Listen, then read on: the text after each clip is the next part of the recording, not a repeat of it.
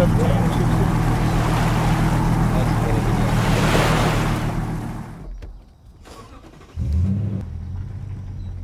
How's that? Looking good, Craig. You ready for the tour? If I'm not mistaken, I caught a fish in that cove with a wobblehead one time. Wobbleworm. Long time ago you did. I think with you and Bubba. Yeah. No, right where he's going. Want to go cut him off? I don't know if this is the first time that LFD and I have converged at the ramp at the same time and not known it. Like, I didn't know he was going out this morning, but oh, there he is. We're gonna, me and Craig, best friend Craig, we're gonna go talk to Smack at LFD. Why not? Oh, see, he had one that was a double digit that he lost last year over there, and now he just fishes there every day. On to sleep. He checks it every day before he goes to another spot.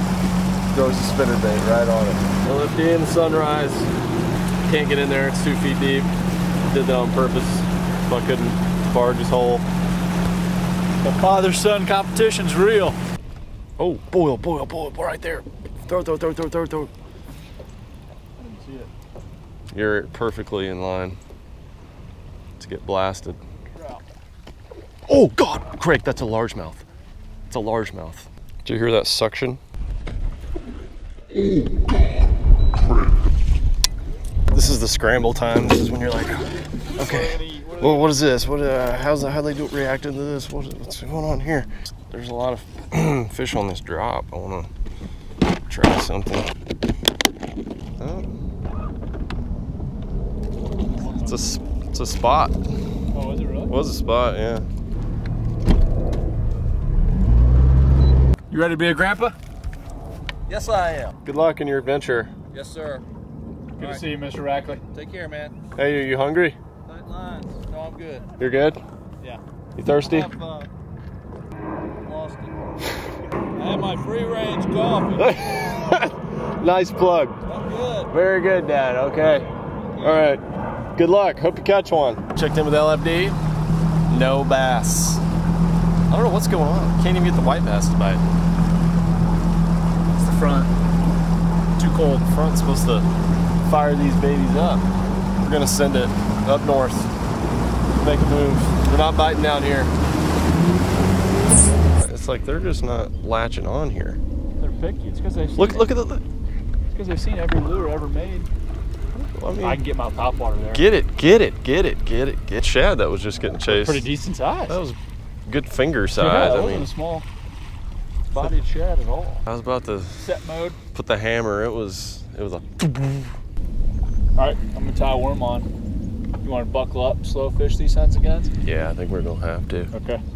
Putting a wormy on. You still got that little. Don't let me tie this on, then throw on a crankbait and speed fish me. It's a drum. Shallow drum. Wow. Hungry drum. Man, they're always on the shad. So, oh. Hook and lead? No, he's hooked quite well. There's a drum, literally right behind my house. You knew that had some girth as soon as you hooked it. Oh yeah. Ugh. Yeah. Does that get you excited? I'm gonna get hammered on this. It's just a matter of time. Numbers game. So.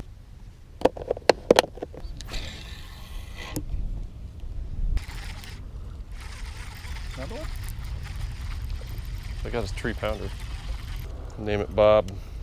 Bob's bark. Would have blasted out. Oh, there's one. Got one on the crankbait. That's a good sign. What is this, a crappie? What other kind of species are we hammering out here today?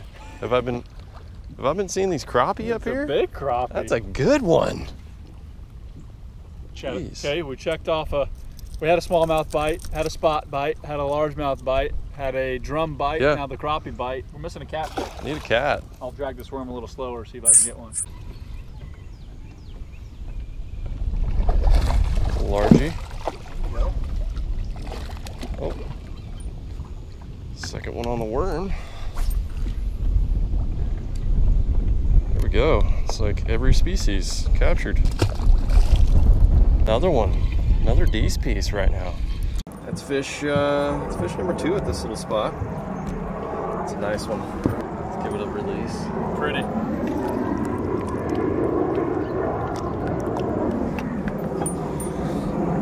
I'm letting you catch them all for film purposes.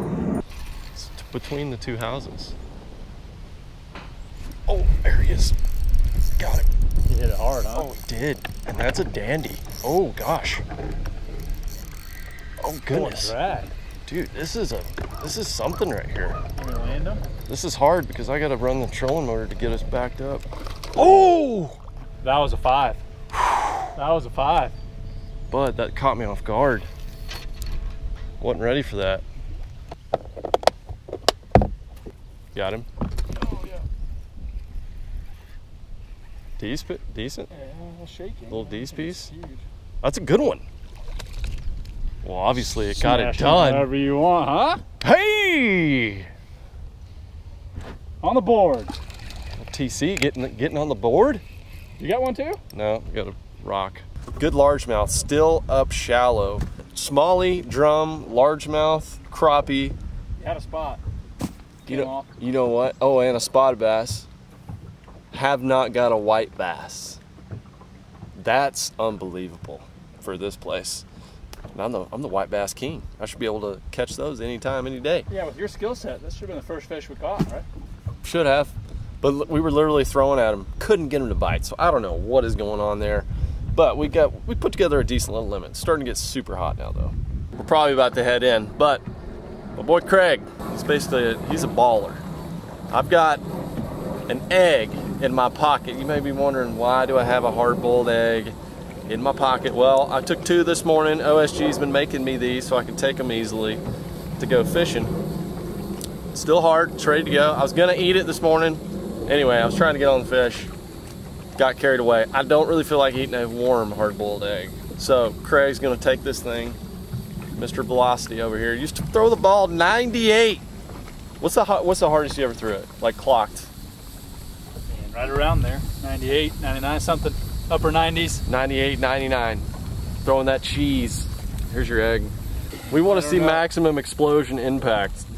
Give it pretty close then for the explosion impact. I see a nice flat rock right here. It's got some poop on it. I'm gonna see if you can dome that poop. We've been talking about these nice bird shats all morning. Putting the spot lock on. We'll see what happens. Woo! Little left. Woo! Little left. Put a little slide on it, but it exploded. Hurt a little bit too. I've seen better arms on a snake. Oh, classic. Just kidding. I learned that line from Craig this morning. He's like, you got any good fishing smack talking lines? Leave your best fishing smack talking line in the comments below. We need some like RT Gibbons certified smack talking lines out there on the water. I'll probably use them in the video. Craig, gonna end the day after the egg with a giant. He must have been hungry. Worm's bigger than he is. Actually true. I thought it was a bluegill when it first shot out of the water. Ready? I'm ready. The greatest release of all time. I'm hot.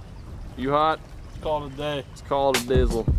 Well, we've made it back from the heat of the day. We've taken refuge in what will become the outdoor cave of wonders. Right now it's just a bunch of boxes and stuff, and OSG's in here doing some stuff. You still in there? I see movement. Just making a bed. She's just making beds. Just doing some house duties over here. Keeping the house nice and welcome and friendly. I appreciate it, babe. Love you very much. Love you too. Craig was in town doing some coaching for the Dallas Mustangs, which is a baseball organization we used to play for when we were growing up around here, and we decided to go out to the lake where the first lake we ever went bass fishing at. We started fishing ponds when we were kids around here, and then that was our first lake we graduated to and started catching fish out of. Eventually, it took forever, like probably a whole junior, senior year of high school to finally learn how to catch a bass out of there. What made it even better was it was new water that is really close to the tree house. So we actually thought about doing a kayak launch down here, but I haven't exactly figured the trails and everything out. I've been doing that behind the scenes. I'm gonna take you guys on some of these trails that I've found. It's not a clear-cut path, it's definitely out there in the woods, but I thought it'd be a cool video to go down there with the kayaks or something.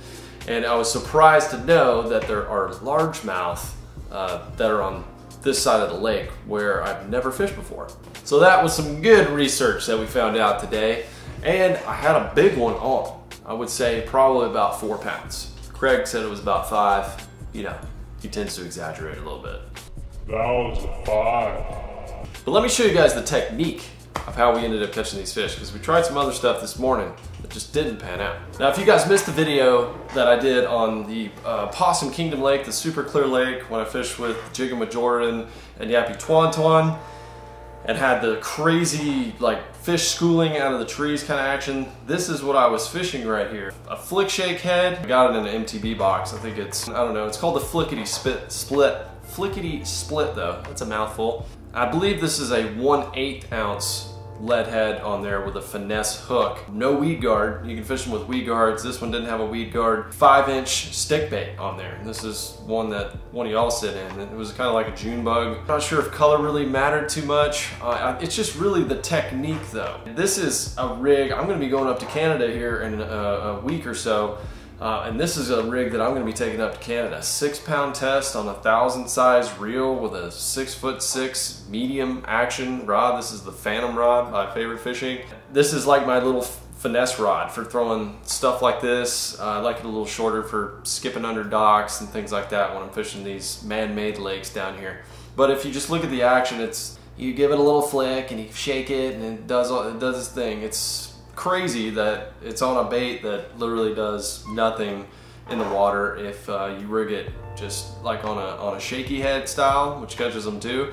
But when you do it like this, it's got all kinds of action on the sink when you don't even have to move it. And we had thrown spinner baits and we had thrown crankbaits and tried all these techniques. I had a spotted bass on a swim bait. This would have worked in those same areas. We just switched up presentations and we started getting bites all of a sudden after doing that. Craig was throwing a Texas rig version of this. He had some bites on that, but this seemed to be the dealio. A lot of the shad I was seeing, they were getting chased high up in the water column. We saw multiple times bass were chasing shad out of the water. We couldn't get bit on the crankbaits and spinner baits, top waters. It was crazy. We should have been getting bit on that. This is the time of year where I like to go out deep and find those schools of fish, but it just wasn't happening today.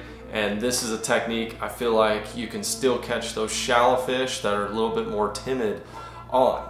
And it's a great backup bait if you're fishing top waters early in the morning and getting blow-ups. Maybe they're missing it. Have this to throw out there. Try to get it in the same spot where they blew up. Let it sink on slack line and look for the line to start twitching. If you guys are wondering about LFD, you got into a mess of white bass, but could not get the largemouth to bite, so I'm definitely gonna give him this tip today. I thought that was really awesome running into my dad too out there on the water. I didn't know he was gonna be fishing and just show up there and hey, there's my pops right at the ramp.